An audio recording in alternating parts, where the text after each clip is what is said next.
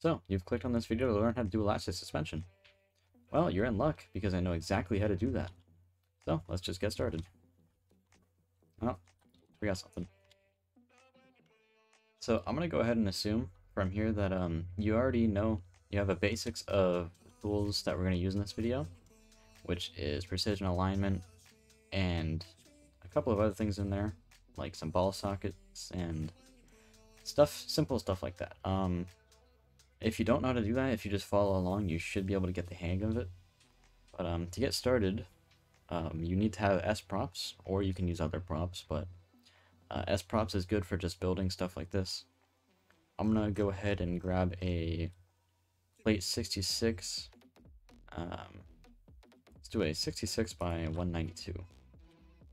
Yeah, that should be fine. Alright, so now we've got our base plate, our chassis. Gonna go into transportation. I'm gonna grab a wheel size 30. Now, you can have any size you want, any size base plate you want, it doesn't matter. As long as it's just what you want to do, whatever fits your build. I'm gonna go ahead and use duplicator and just copy and paste that 4 times. You could do that actually, you could do that, or you could just have one and use PA to mirror it over. I'll show you how to do that actually, because mirroring is very useful if you don't know how to do that. So I'm going to go ahead and put 0.1 on my base plate, 0.2 on my wheel there. I'm going to move empty, and then you can see our wheel is, well, on the corner of our base plate, which that's good. That's what we want. I'm going to show you another tip, a way that I move my wheels to the center of my base plate a little bit, is I like to grab a plate. I like to put 0.1 and then 0.2 there. By the way, I'm putting 0.2 by holding shift, just in case if you didn't know how to do that. Hold shift and then left click. I'm going to go ahead and move my wheel in about that much. That should be fine. I'm going to go ahead and remove that plate. I'm going to go to plane, excuse me. I'm going to go to plane, hit pose, hit normal. Click on the middle of my base plate.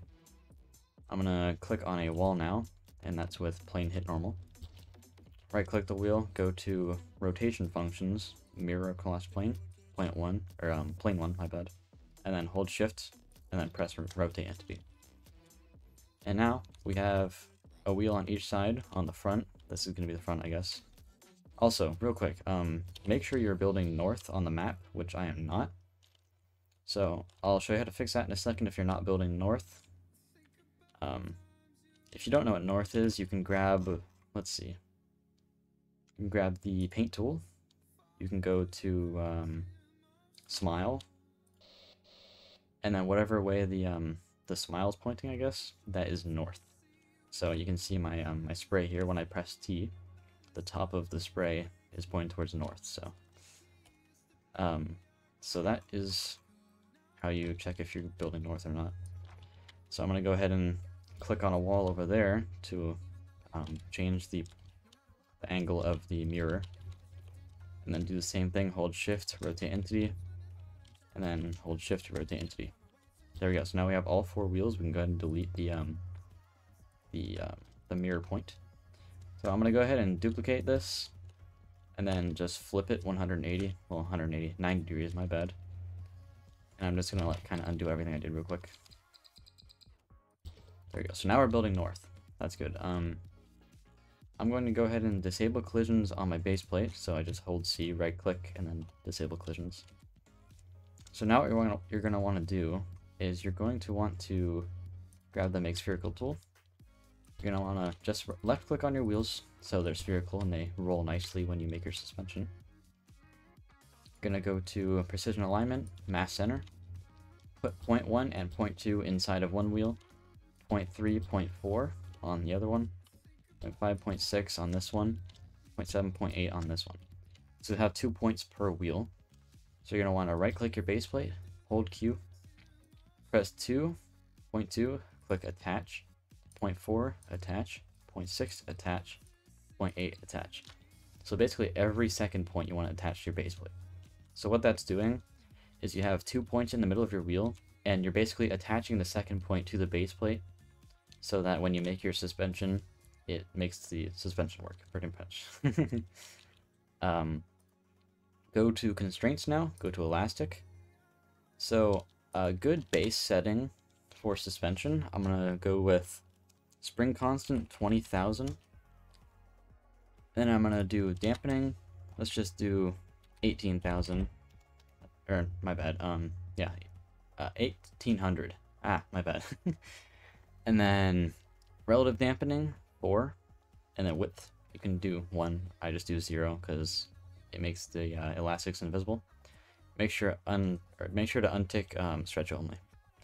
And then so on here, do 0.1 on pose 1, and then do 0.2 on pose 2. And then click create constraint, and then 3 and 4 create constraint, 5, 6 create constraint, 7, 8, and then create constraint. So now you can get out of the R menu. That's how you open that, by the way. I forgot to mention, just press R. You can delete your points now. Right click on the ground to unselect your base plate. And then from there, what you can do is grab the weight tool. Let's go with 350 for the base plate. So that should be good. Now to duplicate, just hold shift, right click, and then right click, that's the area copy.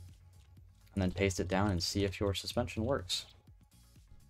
So you can see it works, but it is very jiggly. And that's because we forgot one very useful step, or yeah.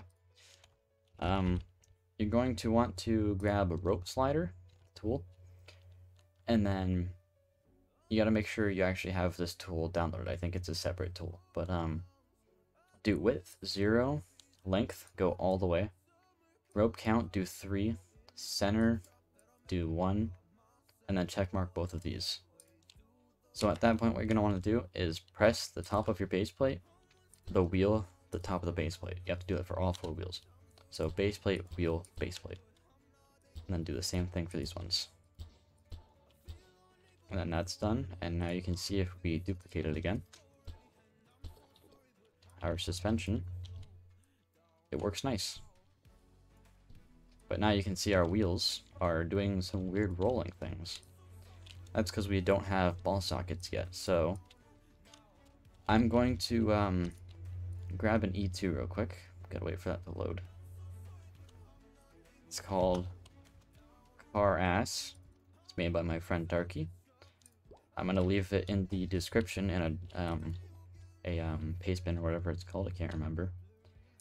What I like to do for my for all my E2s on my cars is I like to grab a plate super thin. I like to grab the 18 by 22, or I mean 18 by 24.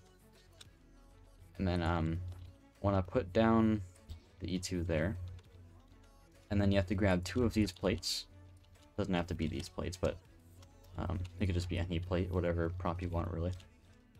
I like to do these just because it's clean. I'll just put them like that for now. So to wire this E2, it's very simple, actually. Just wire base to your base plate, wire right to your right plate, then wire left to your left plate, and then seat. What you're going to want to do is you're going to want to actually grab a seat. I'm just going to grab this seat. You can grab any seat you want, whatever you want, doesn't matter. For now, I'm just going to leave it there. So, seat entity, put that onto the seat, obviously. So now your E2 is wired up. That's all. That's it. So now for ball sockets, I like to use the Easy Advanced Ball Socket tool. It makes things a lot easier. Make sure to do a XZ lock, so just check mark both of these here, and then check mark all 3 of these. So now what you're gonna want to do is you're gonna click your front left wheel, and then go to your left plate. So you can see left to left, and then same thing here, except on the right. So right front wheel to your right plate, and then there we go. That's pretty much done. One thing you can do to make your ball socket stronger so you can go faster on your cars without spaz is basically do the opposite of what you just did. So the plate to the wheel, and then same thing here. So it makes the ball sockets like pretty much double as strong. Not really double, but it makes it a lot stronger. And then for the rear, all you need to do is just go from wheel to base plate to wheel, and then base plate to wheel, wheel to base plate, same thing. And then I'm just going to kind of slap my seat on my base plate somewhere. Just kind of like that. Good enough. Doesn't have to be perfect. And then go to multi-parent. Make sure to only checkmark these two.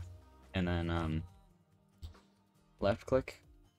And then right click on your base plate. So now your seat is attached to your base plate. And now if you duplicate this, make sure to area copy or you won't get your plates and your E2s here. So now you can see you have fully working suspension. And if you get in, you can also turn too.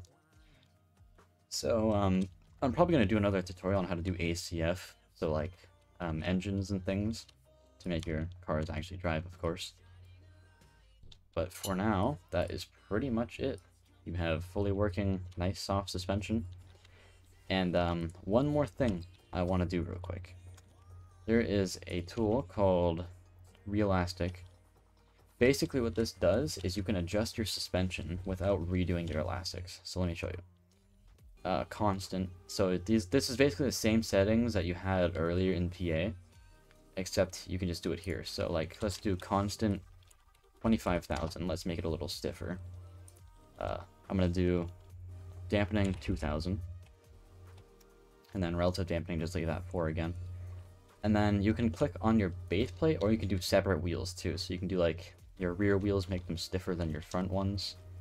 So I just clicked on my base plate. Let's duplicate this, respawn it. And now the suspension is stiffer. So like if you're making a heavier vehicle or whatever, you can make your suspension stiffer depending on how heavy your vehicle is, obviously.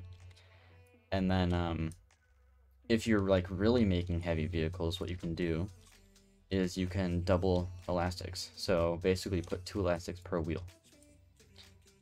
But yeah, for now, that is pretty much it. You have your fully working suspension. And I'm going to be making another tutorial on how to do solid axle suspension too, because that is very neat for doing like rock crawlers and monster trucks and things like that. So yeah, that officially ends this tutorial. We have fully working suspension. It functions as suspension should. And yeah, if you enjoyed this tutorial, if it was helpful to you, please leave a like, and subscribe, because why not? It's free, you know, and it helps me out too. Anyways, thank you for watching, and I'll see you guys in the next video.